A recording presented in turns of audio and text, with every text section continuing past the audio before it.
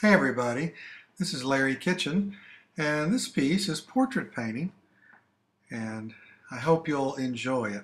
It's sped up quite a bit, about 4 times the speed, so you'll notice my hand is moving fast.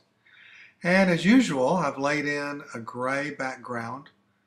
That's what I call the mid-tone value, and there's a lot of that at any particular painting, whether you're painting black and white or color. It's good to consider what your mid-tone value is. Since this is a black and white piece of Marty Feldman, the famous Igor on Young Frankenstein, then I laid in the gray mid-tone on this piece of illustration board previously. It took about 10 minutes to dry, and then transferred a line drawing and using chalk and my grid drawing method. So after I transferred that, then I put the line drawing paper away and started with black acrylic paint. I've got black and white only on my palette that you see there on the right, and I'm starting this with the shadows. Now in my teaching career I've talked quite a bit about thinking of your paintings in 3 values. Remember, values are the tone from light to dark. And so when I say a value, a high value would be close to white, a low value would be close to black, or the absence of color. So if you narrow this down and think in terms of 3 values that you work in, it'll help you see what you need to do, and your intuition can guide the way.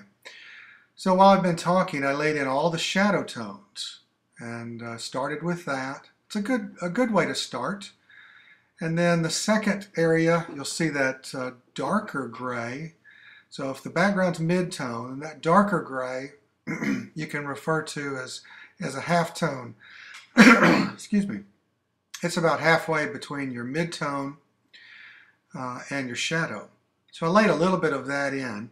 And then now finally I'm working on the highlights. Now the highlights are really the fun part of the painting process.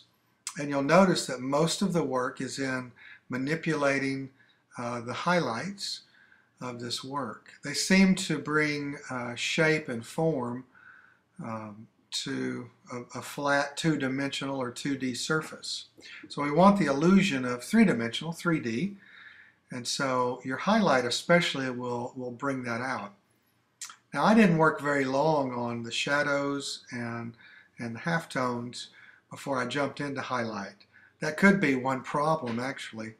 But when you're painting, you want to try to resist the urge to lay in highlights too quickly, because they should sit on top. Now you noticed here that I'm laying in the white background, and I'm leaving some strokes in there. I like to show that the painter was there. If you paint things so completely realistic, in some ways you lose value. I found that art directors want to see that it's a painting, not a photograph. It is possible to paint it so tight and rendered out that people will mistake it for a photograph, and you don't really want that. If we wanted a photograph, we'd shoot a picture of it and then have it done at that point. But painters today are hired because the artist and the craftsmanship, the magic is still showing. So be sure, don't render out every little thing on your work. Allow those strokes to show, and allow some of the artist's hand to pop through your painting communication. Well, we're getting on toward the end, and you'll notice the last few steps here, I'm doing a blending between the shadow and the mid-tone.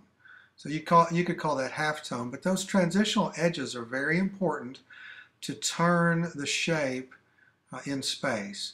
So if you've got a black up against a mid-tone value, you can dry your brush out with just a little bit of that gray value and water and blend that edge slightly. Well, that's about it, and here's Marty Feldman from Young Frankenstein. I hope you've enjoyed it. I certainly have. And good luck on your portrait painting in the future.